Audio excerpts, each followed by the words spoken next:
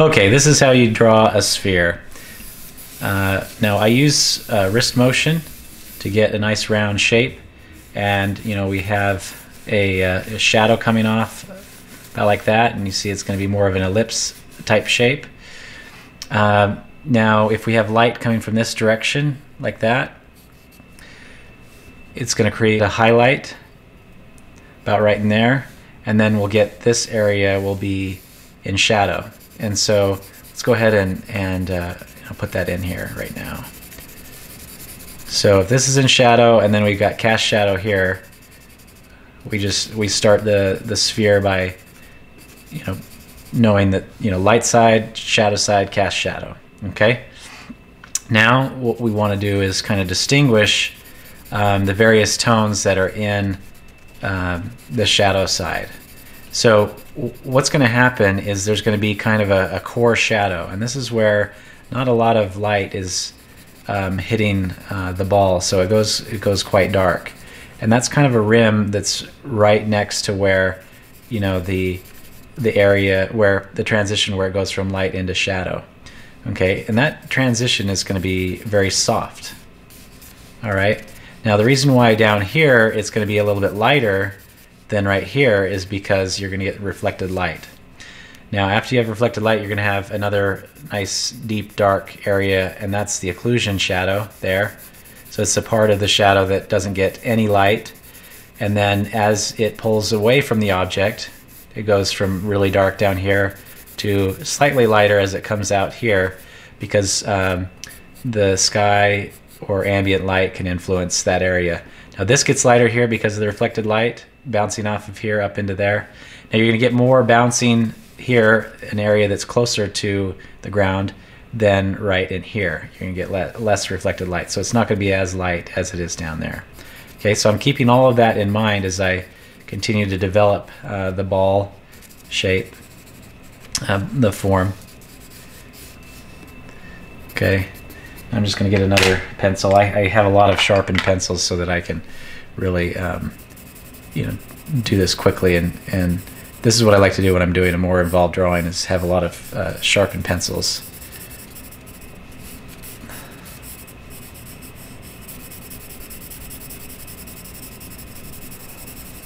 Okay, so now here in the light side, it's not white until you get to the highlight is where you get kind of absolute white, but here is a halftone, and what I need to make sure is that the halftone doesn't go as dark as the reflected light. Definitely want to make sure the reflected light is a little bit darker in tone, so I'm going to deepen that just a little bit here.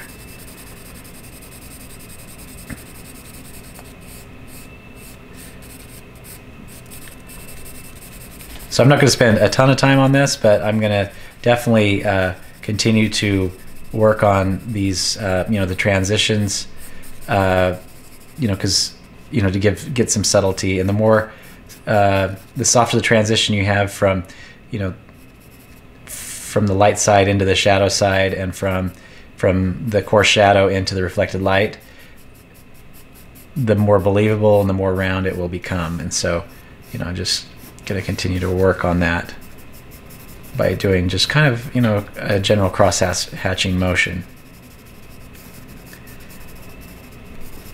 Again, any object that has a roundness to it will have this kind of thing going on.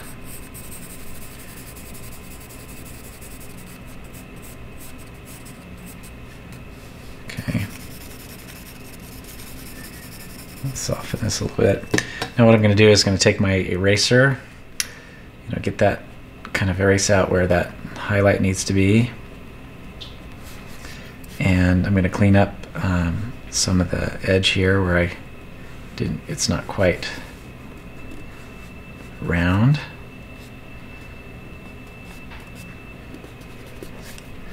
Okay, I'm going to continue to work on it. Now we got to get this where the ball firmly sits on the ground there. Again, your most reflected lights here. See, I'm controlling the strokes by the weight of my charcoal pencil.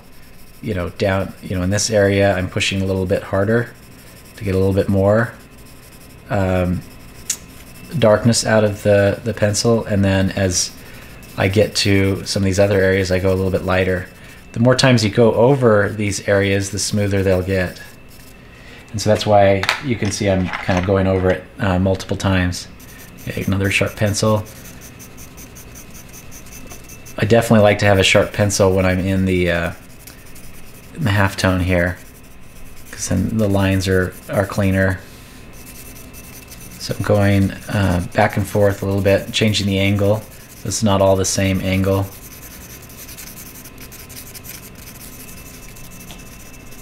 Okay.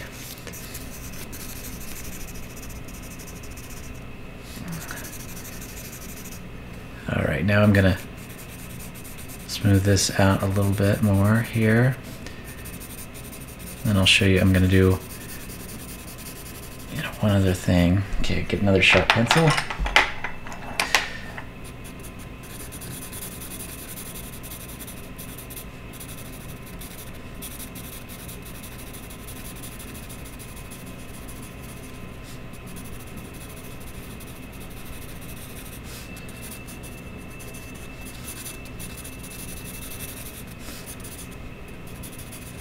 Okay, I want to make sure that the cast shadow has got a very crisp edge. So I'm going to erase out to get a sharper edge.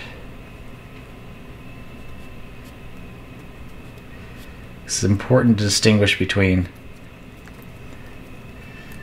the cast shadow edge and this form shadow edge here. See, that's going to be really soft. So I'm just going to take my finger and just soften it just a little bit.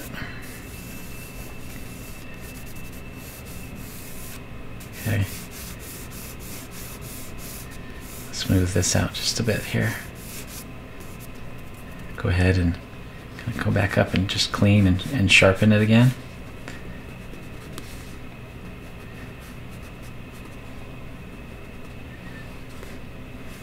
All right, so that's a quick way to create a sphere shape to get it feeling nice and round. We got highlight, halftone, coarse shadow. This is a soft transition between halftone and coarse shadow, reflected light, occlusion shadow here, and then general cast shadow. Okay, in this painting you can see I've used the principle of shading the ball in this piece in order to create depth. So we've got the cast shadows here, we've got reflected light, and then we have the coarse shadow, then we have the halftone and the highlight, and that's present throughout the entire piece in order to get these forms to round and to create that sense of light. So that that skill it was critical for me to establish these kind of shapes in this kind of form.